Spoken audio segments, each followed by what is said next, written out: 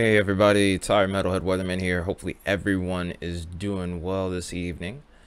So, a little bit delayed with this video. Been cooking up ideas here. You might even see the guitar behind me to the right. So, been working on some stuff for the channel actually. So, I hope you guys are looking forward to that. But also, the weather here has been quiet as well. So, kind of lost track of time here. So, forgive me for that. But video's still up tonight, I hope.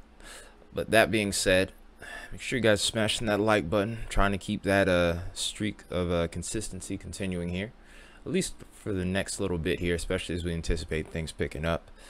But in the meantime though, while it's pretty quiet for the most part in regards to severe weather, the flooding is going to be a bit of a problem in the short term here. Towards LA, we actually have a moderate risk for excessive rainfall here, along with this atmospheric river that we've been watching take effect over here towards the west coast. This is going to continue through the day, but after that point, thankfully, the threat downtrends significantly. We now have a marginal risk, and then eventually by day 3, we see that risk shift off mainly over towards the Ohio Valley, and for the most part, it looks like a marginal risk at the moment. Could there be a slight risk? Maybe, but I don't think there is going to be quite as great a chance of excessive rainfall with that. And then on days 4 and 5, less than 5% chance of excessive rainfall there. So there's some good news to be had. We go back towards the severe weather side of things. We do have that marginal risk for day 2, which would be Tuesday or Wednesday, excuse me. I got my days mixed up, but the good news is with this threat, it's mainly going to be an elevated storm threat, which usually results in hail, which is what we're seeing here. I don't expect anything of great significance. We've been kind of talking about this storm system for a bit. This storm system originally, when I started seeing it, looked a lot more impressive on models, but has significantly downtrended over the last week. Excuse me. But it looks more and more like we were going to struggle to get a really sufficient trough to get going here. The short wave is kind of diminished too. We still could get storms to fire here, but the chance of a tornado is pretty minimal. Damaging wind threat's pretty minimal too, so mainly just going to be looking at the potential for maybe some small hail. Could get above 1 inch in diameter there in a couple of regions here, but outside of that, I would expect this to be rather uneventful at the moment. We'll still watch it, of course, though, just in case things kind of go the other way. Once we go beyond that point, we go back to day 3. No severe expected there. And then when we go back beyond that point, for the short term, we look like we're pretty quiet until day 8 here. And that's really going to be our talking point, is the storm system that we're looking at towards the end of the month, because that's been one that I've been watching over the last few days. Storm system looks pretty impressive, has a very stout signal to it, so we're going to go ahead and dive into that now. So looking at the 500 millibar region in the atmosphere here, we can already see that our atmospheric river is just about done here. So we're almost done with the excessive rainfall for the moment, at least. We're definitely going to see a downtrend in it on both the Euro and the GFS here. Now, one thing I want to make note of, since I've made this video late, is that Euro run is a little bit ahead of the Euro run is a little behind the GFS run actually. So we're looking at the lunchtime Euro model, because this one goes up to 240. The afternoon evening Euro run only goes 90 hours, so kind of useless to us when we're looking this far out. GFS always goes to 16 days. So that being said, let's go ahead and run over here to the Euro and take a look at what we have ahead here. Here's that next storm system that's going to prompt that marginal risk. Not really a whole lot there. Like I said, there's almost not even a trough there. It's a very small trough, very weak trough. And you can get just a little bit of forcing with this little wind maximum right here, but the amplitude isn't very impressive at all. You could still get storms to fire, and it looks like a very weak shortwave tries to get going somewhere around here. And this will be enough to maybe get some storms to fire, but it's just not going to be enough to really get a major severe event or of any kind here. We may not even see hail from it, but there is a possibility. Then after that point, we pretty much see that storm system roll out, start to see a little bit of a cool down out towards the east. So a couple cold shots sneak in here, and then after that point, this is where things start to get interesting. Start to see that ridging coming into play here, and right off in the distance here you can see this little trough coming in. And honestly, when I see stuff like this, sometimes I almost can think of the Jaws theme in my head. Anyway, so we're gonna go ahead and watch this roll forward here, and you almost see what looks like maybe even a trough ejection try to occur here, where we see this one trough roll out here or kind of shrivel away, and then this one gets going on top of that, and you almost can see what's semblant of a baseball bat swinging type of motion here. The Euro isn't quite as aggressive with it as the GFS, which you'll see in the moment here, but in either case here, I do think that there's potential for both a severe event to be possible, mainly thinking a little bit more towards the linear side of things, and it could be pretty widespread. And then also a wintry side on the back end of this as well. So we could be looking at a pretty dynamic storm system here. And this trend's kind of been holding out for the last several days here. So I'm not going to say that we're guaranteed to have it, but it is something that definitely has garnered my attention. And it's something that we're going to be talking about a lot over the next several days, unless the trend kind of drops off here at this point.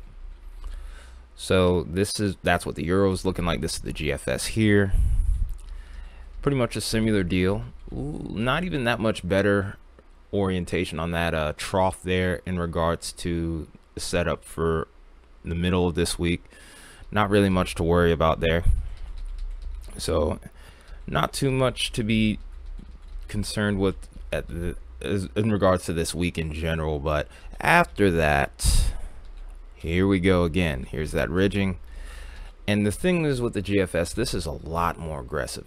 And then also the evolution of this little southern low pressure area, this trough here, is a little bit more rapid with this. And that's something that I've made note of here. This is going to be a key component to that, because if this evolves quickly and kind of fizzles out, it allows this trough to dig a little bit further, and this could actually amplify our severe threat here. Could have maybe even a couple of rounds before all is said and done with this event here. Timing is still questionable at this time, at the moment, but I'm thinking Tuesday night into Wednesday could be our active point right around the 28th, maybe the 29th as well. And that before we shift over to a wintry event here that could be pretty significant, because I mean, if you actually look at this trough here and you look at this low, it's really wrapped up nicely, and that trough is dug pretty far, so there's a lot of cold air. And with the way that it was orientated in that last little bit there, I do think we can get a decent little bit of a moisture pull out ahead of it, to where we can have some remnant moisture left over to get some good snow here towards the Ohio Valley, maybe even towards the interior Northeast. Great Lakes, I'm a little bit questionable as to the impacts with that region, but I do think maybe on the backside of this we could see more lake effect snow. And then from that point onward, we see a little bit more of a fair weather pattern that unfortunately will not last in the long run here. I do think down the line we'll start to see more and more severe weather as we start to shift closer towards spring, which is pretty much to be expected during this time of year.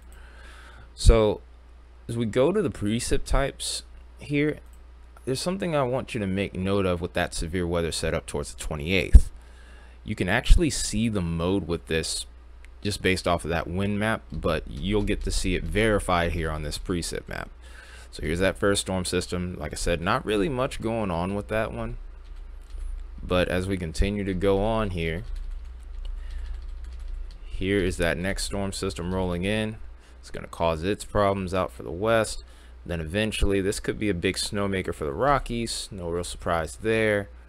But here we go. Look at this right here. It's not an incredible look, but this looks like it could be a if this can ramp up, this becomes a potential linear event here, depending on how things play out with other parameters and factors running into it. We could actually get a linear mode, maybe a widespread wind event, if this can organize itself a little bit better. Euro's kind of working a little bit against it, but in either case, if we go to the GFS, we'll actually see a very similar look.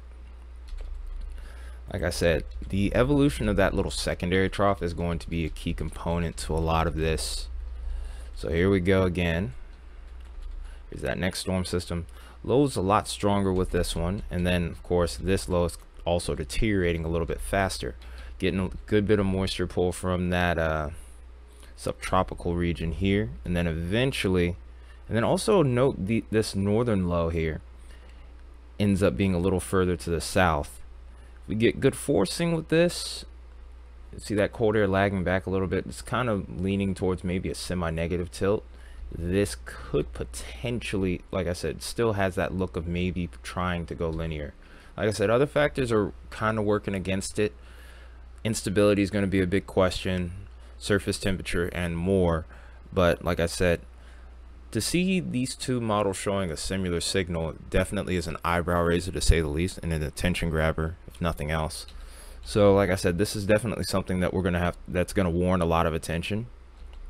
And then like I said, as we go further along here towards the back end of this, that's when the wintry side really starts to kick in, kind of take over a bit. We could see some potentially significant snow into the interior northeast, and then lake effect could be impressive on the back side of this as well. So like I said, going to be a lot to watch with that system ahead here. So that being said, I hope you guys enjoyed this video.